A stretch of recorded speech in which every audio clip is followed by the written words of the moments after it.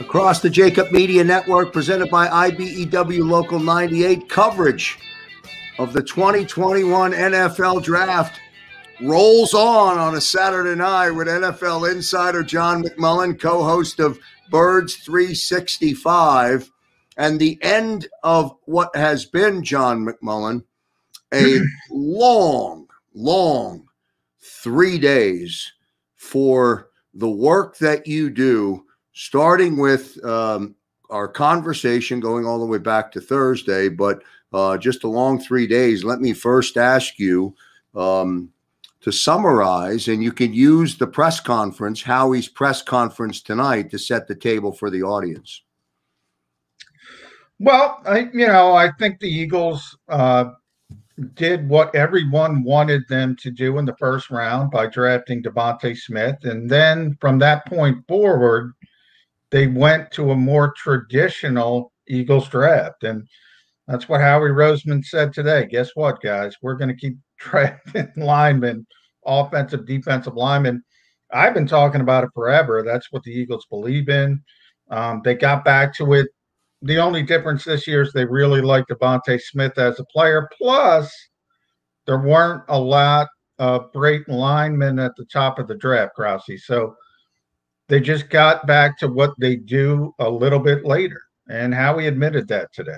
I know if we go back, and you've heard the cliche by now, John, let's go to the tape. If we go to the tape on Thursday night after the pick, or even Friday morning on Birds 365, you may have been the one individual on the island who disliked the pick. You don't dislike DeVonta Smith. You just didn't like the pick when it was made. Yeah, and it had nothing to do with the player. I thought, Rashawn Slater was there. I thought that would have been a little bit smarter long-term.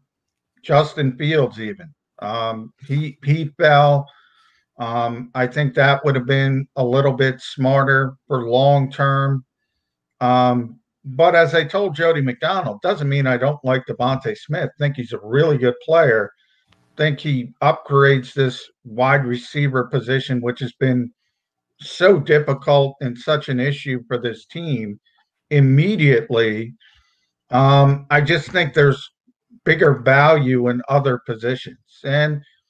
But you know what? The Eagles addressed that a little bit later by getting Landon Dickerson and getting Milton Williams. And today, in day 3, they got 3 more defensive linemen, although they listed Patrick Johnson as a linebacker. He's more of an edge rusher. So, they went back to what they do in the final 2 days of the draft. 9 picks total, 6 on the defensive side of the ball. So if you know what you know now, and you look back to all of the conversation leading into the draft, take the players, take the names off the sheet. Did they address the primary issue in this draft?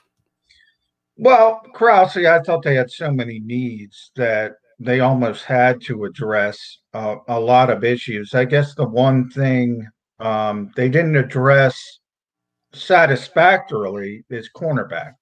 Now, they finally got a corner today in the 4th round. But let's be honest. I mean, that's not a guy you expect, and that's Zech McPhearson. That's not a guy you expect to just walk in and start. Maybe he will, because maybe he will have to, but that's not a position you want to be, to have a rookie 4th round pick out there against. You think about this division, Krause, Amari Cooper, Michael Gallup in Dallas, CeeDee Lamb, Terry McLaurin in Washington, all the receivers for the New York Giants. Eagles still got a big issue at cornerback. And Howie Roseman also said today in his draft wrap-up that he mentioned it the other day as well. There's more than one way to skin a cat. They can look at getting a corner in different ways. He went back to the Super Bowl season, said they traded for Ronald Darby in August.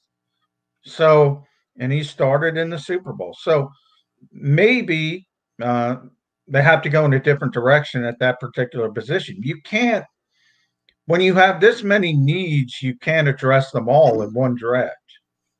Let me ask you, if you will, to talk about the draft recap by Howie and the team, the collaborative team. You know, there was a lot of chatter throughout the day today about the Tom Donahoe video clip from yesterday. Was that talked about? Not today, because we talked about it, and Howie was pretty honest about it yesterday. That was when they traded down in the third round and got Milton Williams. And it was pretty clear that Tom Donahoe wanted Aaron Robinson, who was a corner who went in between that 70 and 73 range. So, you know, it was interesting because we had Andrew Brandt on Birds 365. I don't know if that guy has a crystal ball or not, but what he told me pre-draft, look, the issue is not the player. The issue is not the player. In other words, Aaron Robinson or Milton Williams, who they picked, one of them, you know, Robinson might be the better player. What the Eagles did might have been the better move.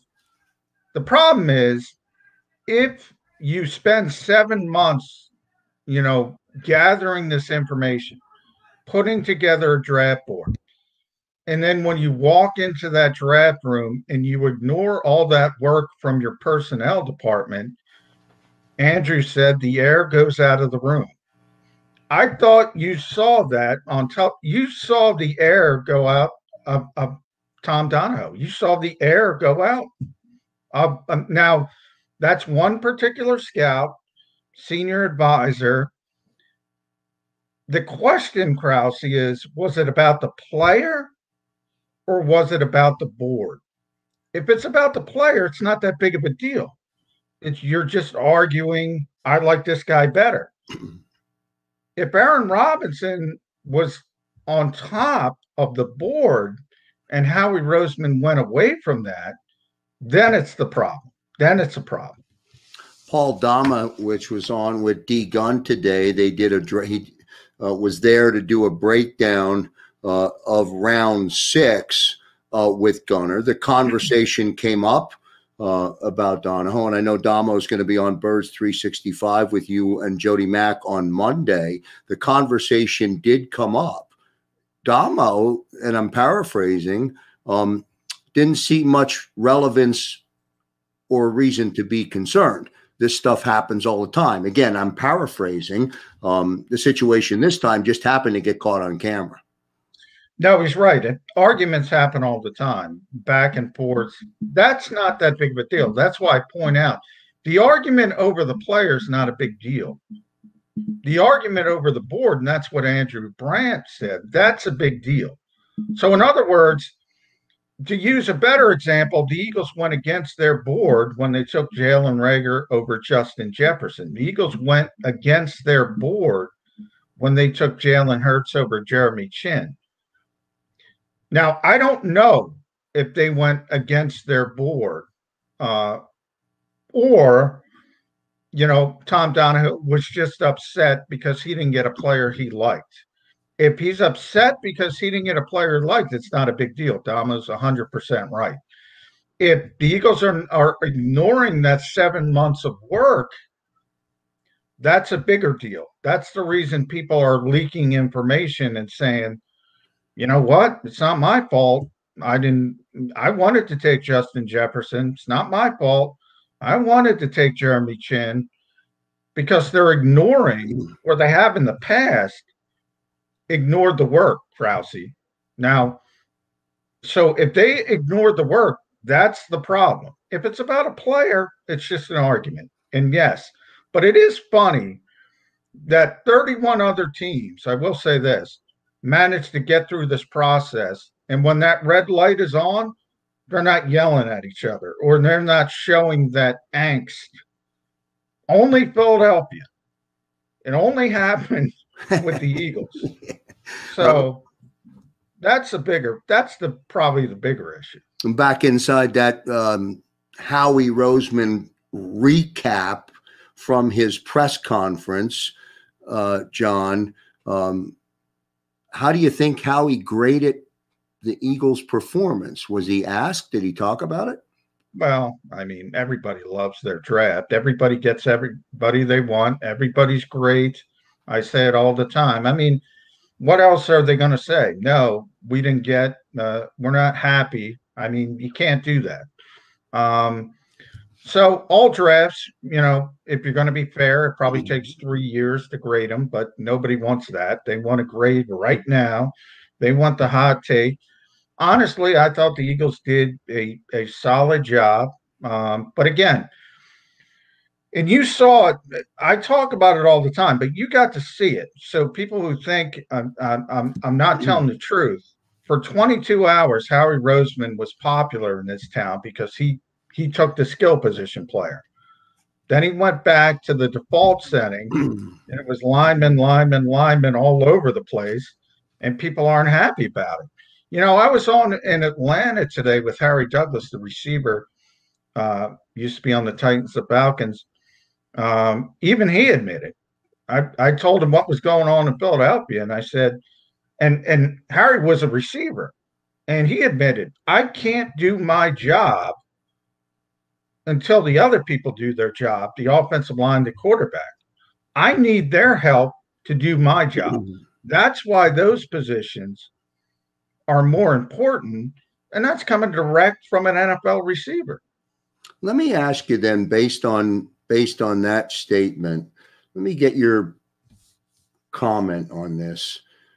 This is the year that Jalen Hurts is going to prove that he can be a starting quarterback in this league or not.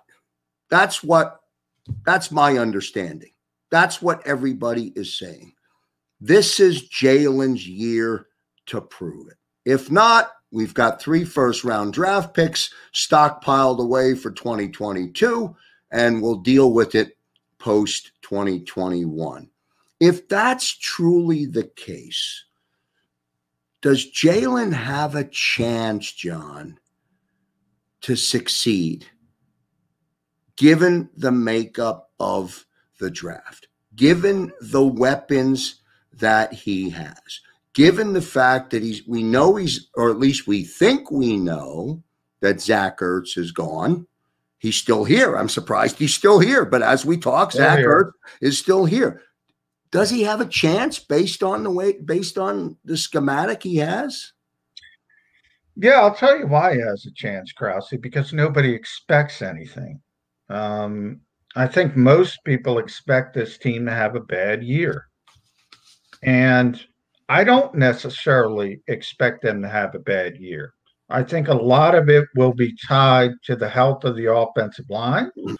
I think if those guys are healthy, and I'm talking about Lane Johnson and Brandon Brooks and Jason Kelsey, and that's a big if.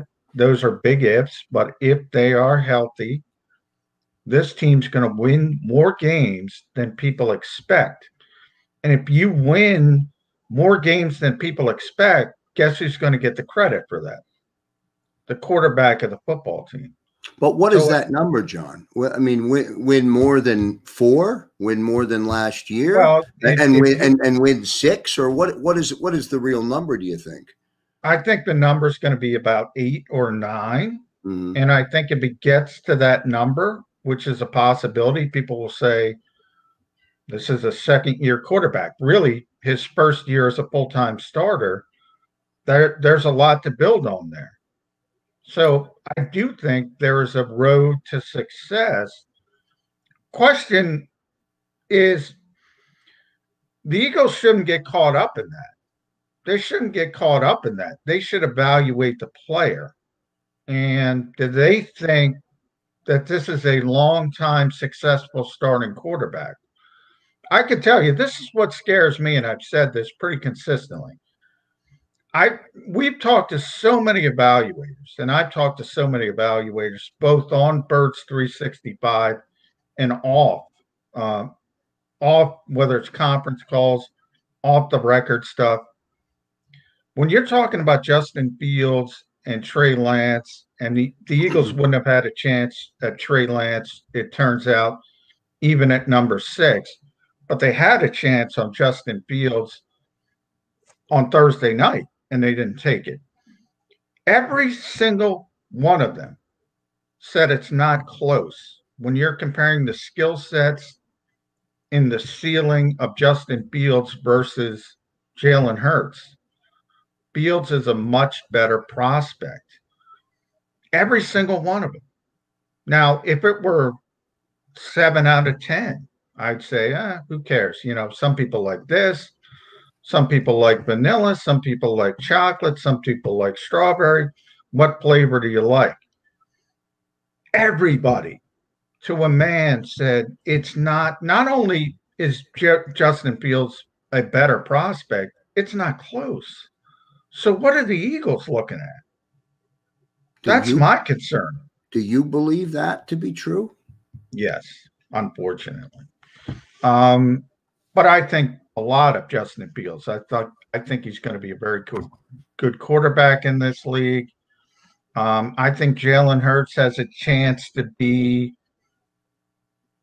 15 or 20 if you're going to rate the quarterbacks. That's his ceiling. Fields' ceiling is probably top 5. That's ceiling. That's, no guarantee. But Jalen Hurts can't throw the football. Like, that's the reason he was a second-round pick. He doesn't have that top-tier ability. It's just the bottom line at this point. Before we get out of here with John McMullen, we'll ask John to give his draft grade. I do want to remind everybody tuning in and listening to our coverage of the 2021 NFL Draft. You may have heard Derek Gunn earlier talk about our DeVonta Smith jersey giveaway. Johnny Mac, you certainly know nobody provides better prizes than the JAKIB Media Closet. Well, we're giving away 10 DeVonta Smith jerseys because DeVonta was the 10th pick selected in the Thursday opening round of the NFL Draft. Now, what do you have to do? We want you to subscribe to the JAKIB Media channel. That's all you need to do. And then on May 12th, the official release of the NFL schedule, when we get to that Wednesday night, we will give away the DeVonta Smith jerseys, and we'll provide a lot of details about that. Before we go rapid fire, just to get some quick snippets and bullet points from you on the individual picks, let me ask you, if I can, about, do you think the Eagles won the draft or lost the draft? And in which round did that become apparent to you?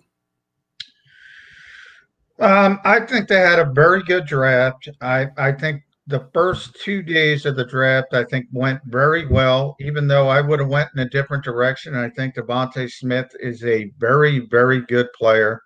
I think Landon, Dickerson, there's some injury concerns. I get why people are concerned, but if he is healthy, if he's able to stay healthy, he's going to be a top-tier offensive lineman in this league.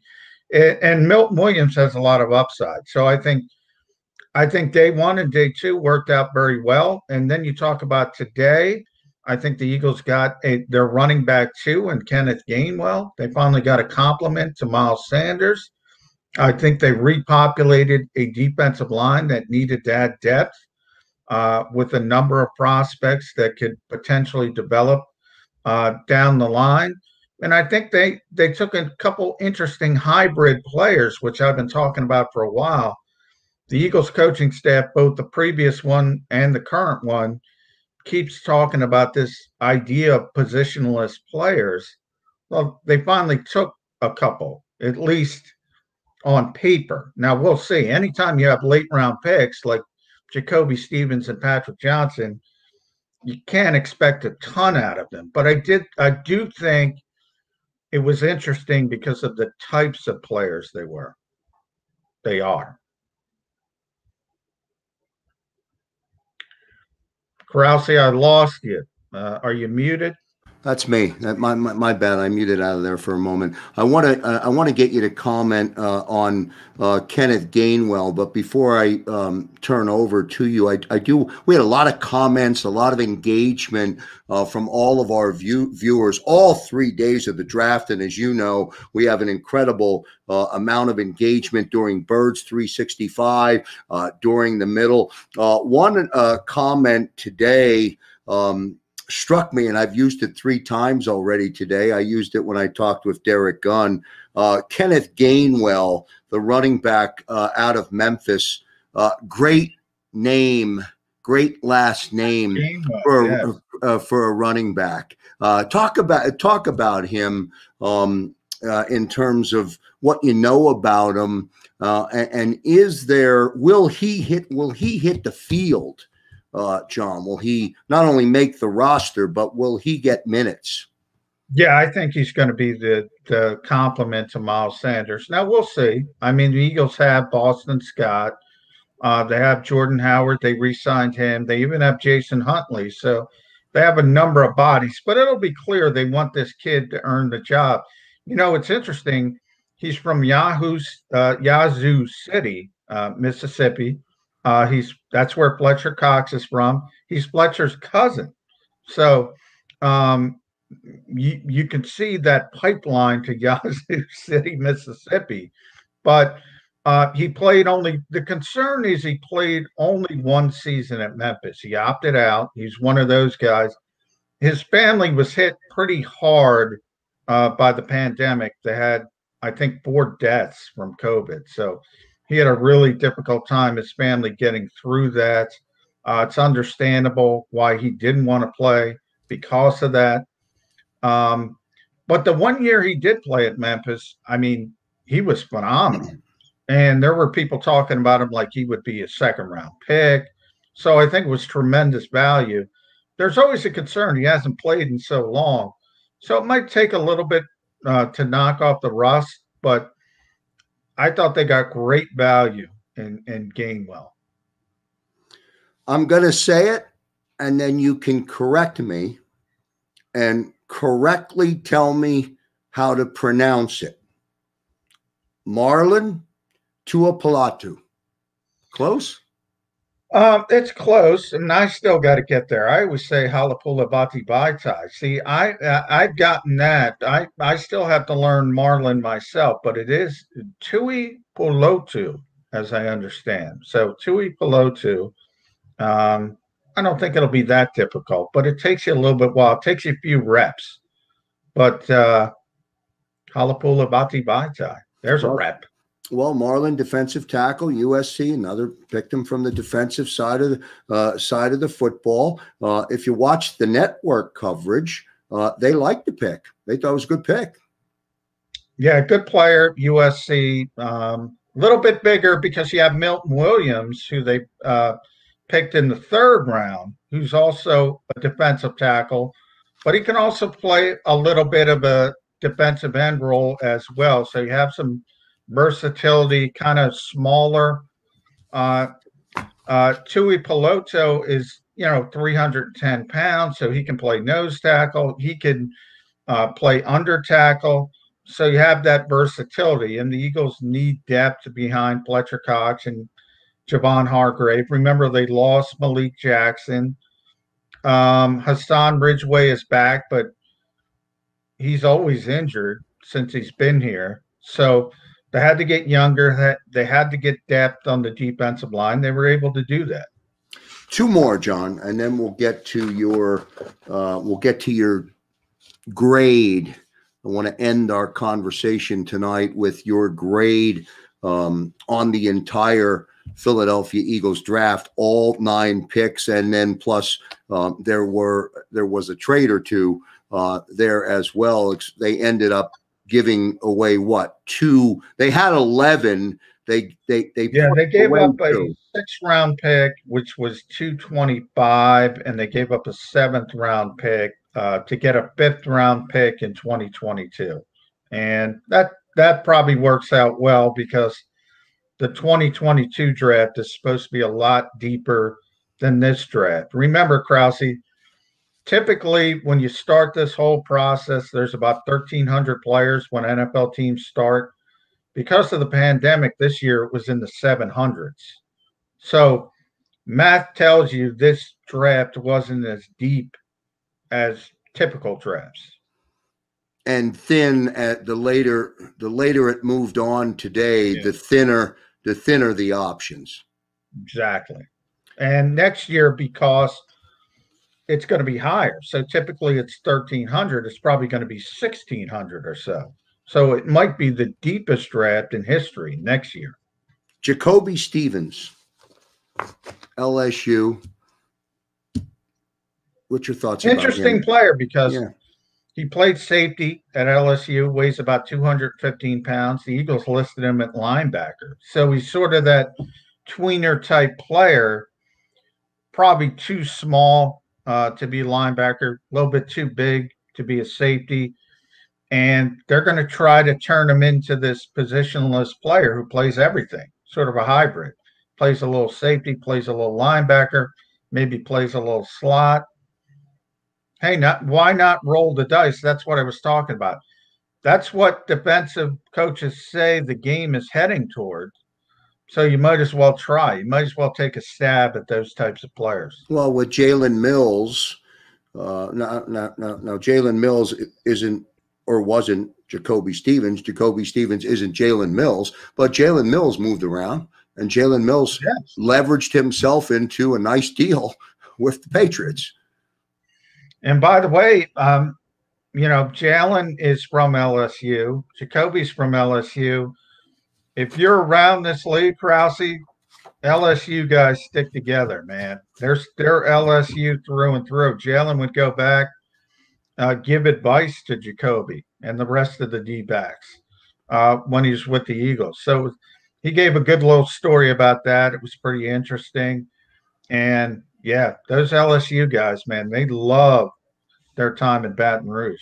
Last one before we get to the grade. You had an opportunity to talk with all of the draft picks today.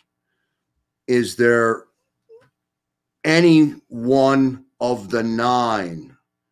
Well, you didn't talk to 9 today, but you've talked to all 9. Is there any one of the 9 that stood out, John, ahead of everyone else? I would say the guy we just talked about. It was interesting. Andy Weidel, when he talked after today's picks, mentioned 3 of the guys were team captains, JaCoby Stevens being one of them. The Eagles placed a lot of maybe even a little bit too much on their evaluation on guys being leaders in the locker room. And, he was one of them. And he was really impressive when he got a chance to talk with us, does a ton of work off the field, even at the college level, as far as charity work and things like that. So I think Philadelphia's really gonna like that kid. It's our Philadelphia Eagles 2021 NFL Draft Recap.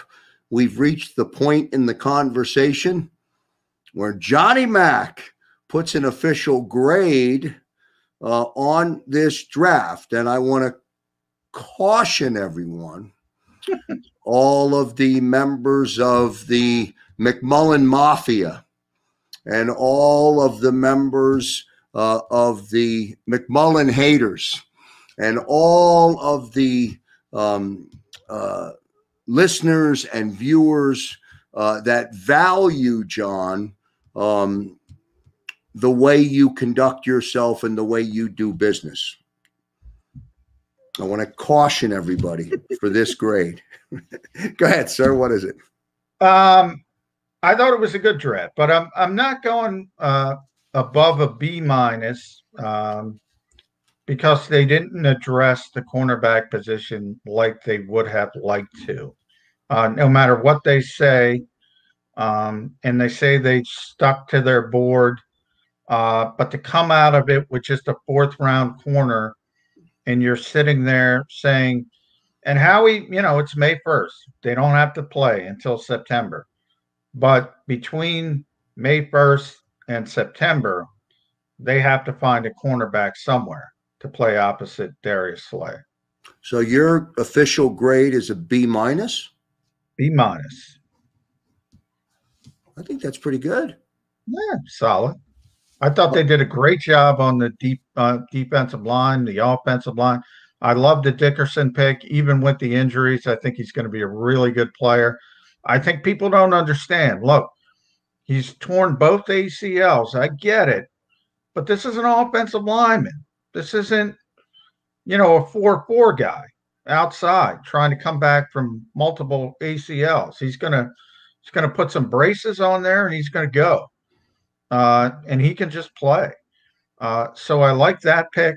I said I would have went a different direction than DeVonta Smith, but that's not because I think he's a bad player.